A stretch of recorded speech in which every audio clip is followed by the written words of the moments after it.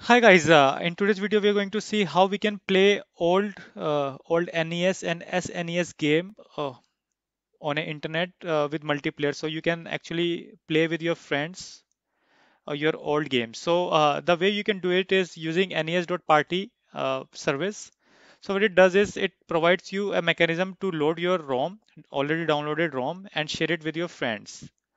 So in order to do that, you need to go to the NES.Party and click on this particular link. Click here to create room and start playing. So I think one of the person need to sign up. So I have already signed it up. So it will just not ask for the signing up process. So process is very simple. You can just sign up using your Google account, and you will see something like this icon where it will show you your login details. And here, when this option comes, you need to browse. You need to click on the browse.nes button. So it's very consistent on PCs and in tablet. I was not able to see the screen on other devices. So I think if you're going to go with it, just use PC in order to play it as because it also only supports keyboards. So Bluetooth keyboards also supported, but it is not. It doesn't have any support for Bluetooth remote controllers, or you can say game controllers. So I have tested it with different controllers, but it was not working at all. So let's just go here and click on the browse.nes. So I will just load Contra because I think that was one of the multiplayer game which I used to play. Uh,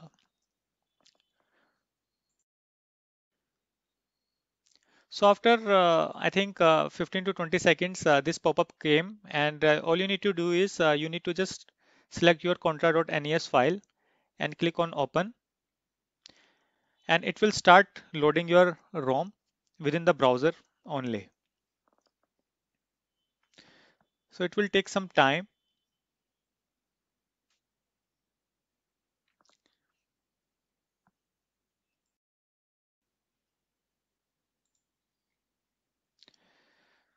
So after a while, I think after 10 to 15 seconds, it will start loading up.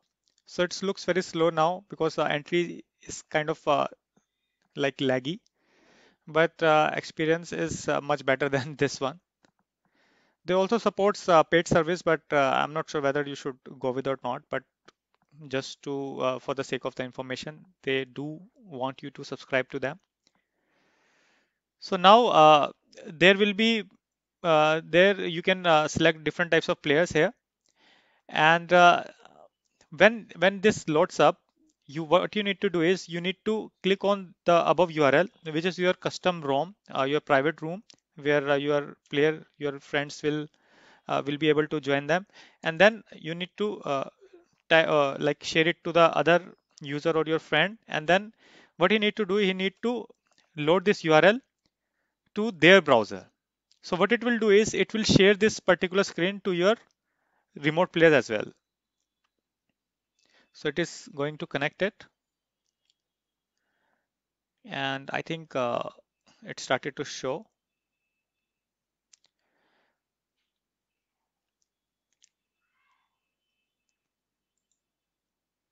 So as you can see, both the screens are showing the contrast. So this ROM is being shared with this particular browser. So now what you need to make sure that you need to select different controllers to both the screens. So if you are selecting controller 1 here, you need to select different controller here. So I will just use controller 2, and then you need to remap the keys for the other controller because I'm using the same browser. So in order to if the person who is connecting remotely, uh, that person doesn't need to change the controller, but for the sake of this tutorial we need to change it, so I will just change it. You can change it by going to the this button, and here as you can see I have already changed this. So dot, this one is A and B here, and start and select here, and numpad will be used for navigating. So I think we are good here. And inside this controller, the above screen, if you can see the controller, this is ZX, and enter and shift, and navigation for up and down. So I think we are good.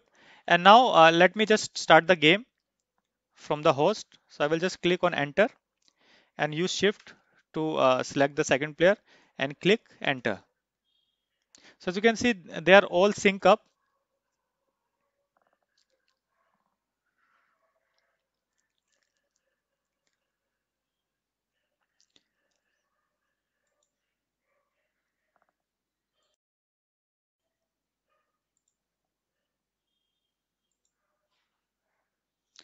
So game has loaded. So let me just try different navigation. So my player is blue one. So above this window have blue player, and if I try to move second player, so as you can see, it is moving the second player. So if we wants to, they will not going to do a simultaneous action because we are on the same computer. But if you are on a different computer, it will move. So let me just jump the first player. I need to focus this one, and it will jump, and it's super slow right now. And if I move wants to jump the second player, so it is jumping like this. So that is how you can play NES game, and it can also support SNES game as well. So all you need to do is just select the different ROM which has an extension of .snes. So I hope you get the idea how to use nes.party URL and play with your loved ones, I guess, and replay your memory. So if you have any question and comment regarding this, please comment below. I will try to answer them as soon as possible. I hope you like the video. Let's meet the next video. Bye. Take care.